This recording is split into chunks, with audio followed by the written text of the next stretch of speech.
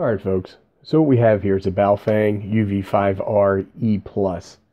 What I wanted to do is a quick video showing an easy way to program these radios using Chirp, which is software that you can download for free off the internet. It's an open source project that works pretty well. But before we do that, why don't you go grab yourself a nice cold one, come on back, and we'll get started.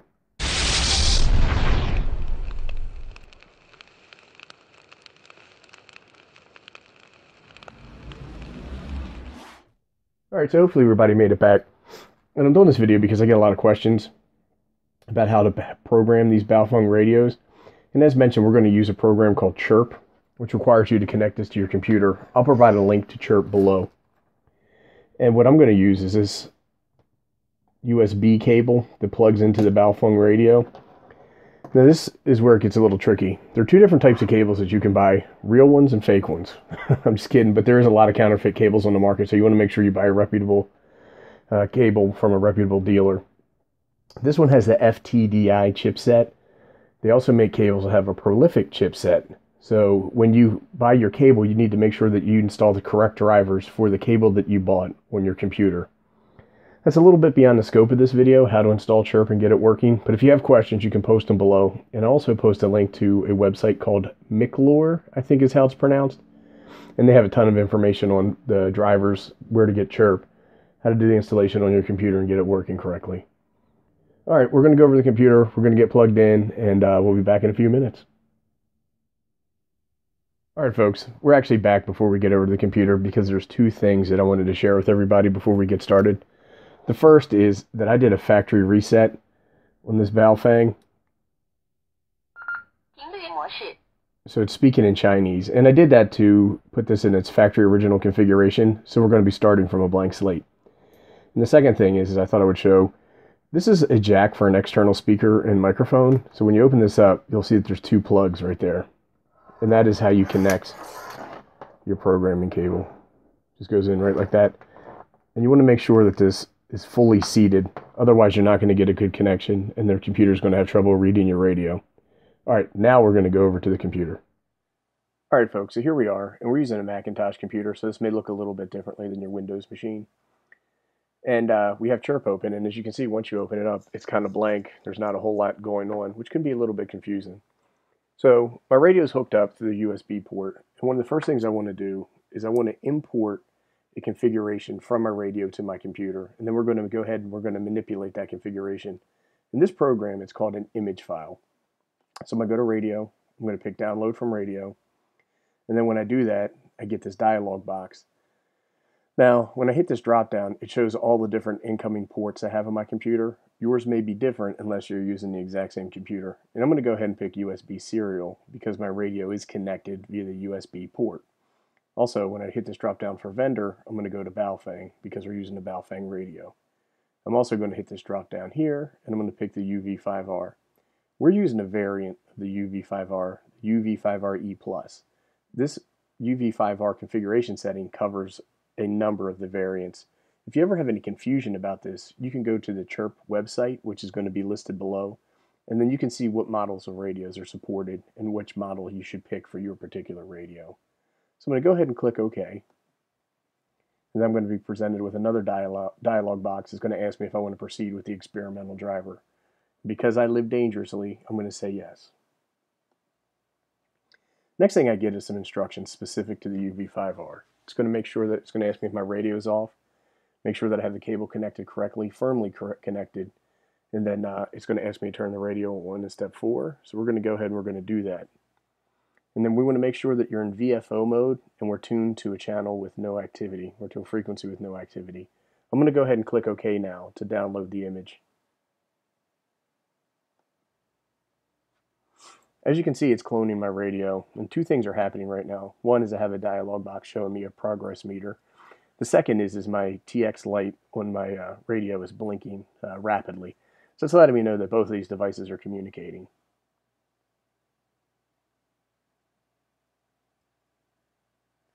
Okay, there we go. So what this is showing are the empty channels or frequency stations that are in my UV-5R. Before we program anything in here, I did want to go over and take a look at the settings tab and just talk through a couple of different settings real quick. So when you take a look at basic settings, you have squelch adjustment here. There's some other things around your battery saver, timeout meter, timeout timer, I mean. One of the things I like to leave is display mode in VFO-A. I leave that as the name, and this will display the name of the channel that I'm using. And then display mode B will show me the frequency. And this can be helpful if you are talking to somebody on a repeater. Maybe it's a linked repeater and they want to know which frequency you're using. If you have the same channel listed in both of your VFOs, then you'll know what the frequency and the repeater name are. Then you can play around with the lights and stuff like this, different colors, where you can enable or disable your Roger beep. I leave mine off because people find them annoying. I actually kind of like it though. So here are some advanced settings. Maybe you want to set up dual watch.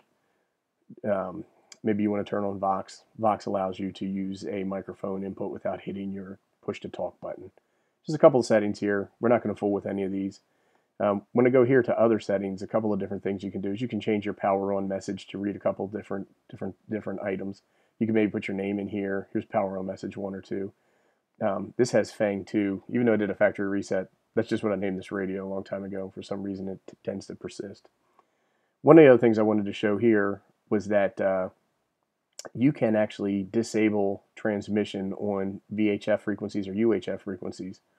So one of the things that I've done in the past is that I've programmed these to work as a scanner for FRS and GMRS frequencies. It's something that you cannot broadcast on. It's against the rules outlined by the FCC with the Baofeng radio. So if you program these stations in here, an easy way to ensure that you never transmit on those is go ahead and disable that feature here. That way you'll be able to receive on those channels, but you won't be able to transmit on them. If you do make this configuration change, none of your UHF frequencies that you program in will work. So there's another way to bypass that, and we'll take a look at that as we continue to program the radio. All right, we're going to go back to the settings. I'm sorry, back to the memories tab. We're going to go ahead and we're going to just import some memories in here to show you how easy it is to actually program one of these radios. So one of the things we can do, if you go over here to this radio drop-down box in your toolbar, when you hit this, you can actually import from different data sources, or you can import from a stock configuration. So one of the things that we'll do is that maybe you live by the water and you want to import your US Marine VHF channels. I can just go ahead and I can pick that. It's going to prepare the memory list. It's going to be right here. I can make some changes if I want to import these or not. I hit OK, and then now all those stations are programmed into my radio. So I have the frequency, I have the name, I have any duplexing configurations if necessary or offsets, and also have the mode over here, and then a power. Right now they're set for high. I could switch them to low if I wanted to. It's a pretty simple thing to do.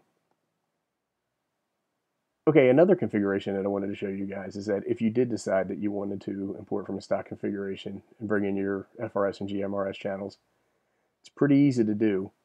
Now what this will do, unless I change the numbers here, like I can come down here and I could say, let's go ahead and add 10 to that. Let's add another 10. That way I'm not going to overwrite. Maybe I got to add 10 more. There we go.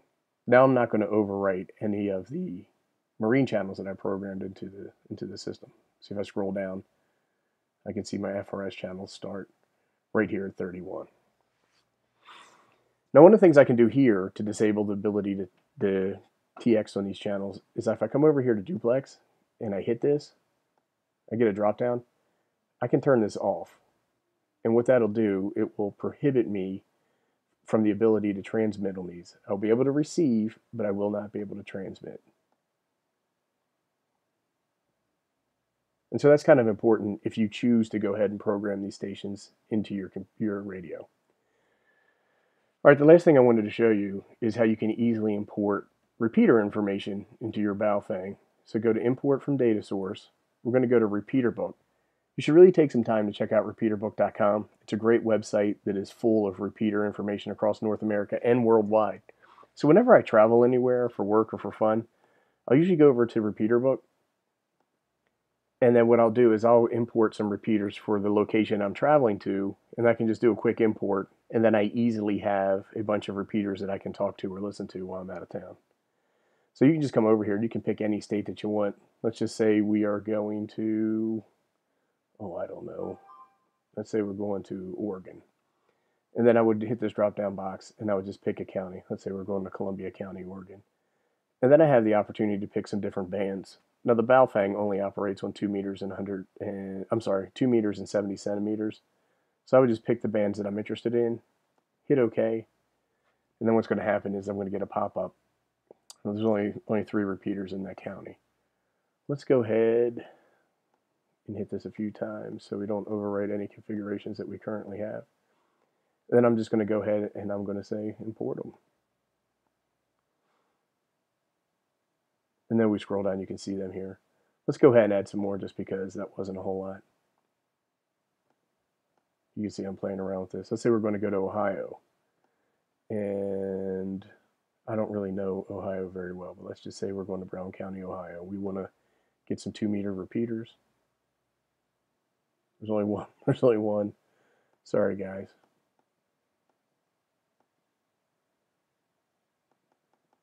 So this way we're going to import this into channel 65. Hit OK. Scroll down to 65 and you can see it there. All right. The last thing that we have to do in order to make sure that these get over to the radio is I want to come over, hit the radio drop down, and then I'm going to pick upload to radio. This is going to ask me for the same configuration settings like it did last time. They're locked in based off the type of image file that this is. I'm going to hit OK. We're going to run through the same instructions as we did before. I'm going to hit OK. Now I'm going to hit yes. And it's uploading to my radio. And now I'm getting a receive light instead of a TX light. So my LED is blinking green as it writes to my radio.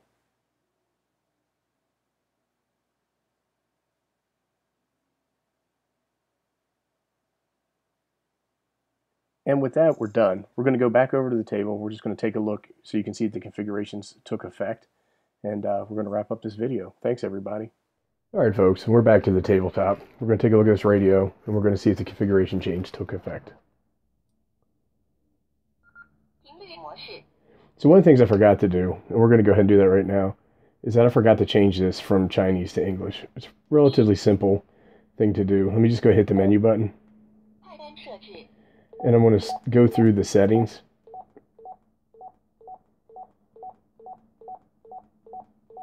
Oop. So here's voice for Chinese. Just hit the menu button again. It drops me down. Hit the up arrow. I can turn it off, or I can go to English. Hit the menu button again to go up to the voice setting. Hit exit, and I should be good to go. Let's go ahead and test that. Frequency mode. There we go.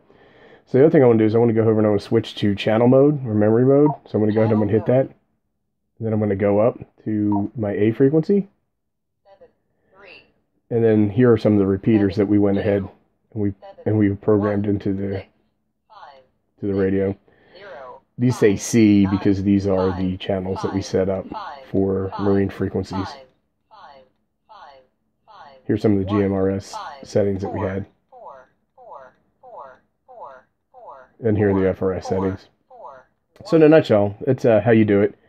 Go ahead and get yourself Chirp and that programming cable. Go ahead and play around, and you can program your radio quite easily, as you can see. If you have any questions, post them below, and I'll do my best to answer them. Thanks, everybody.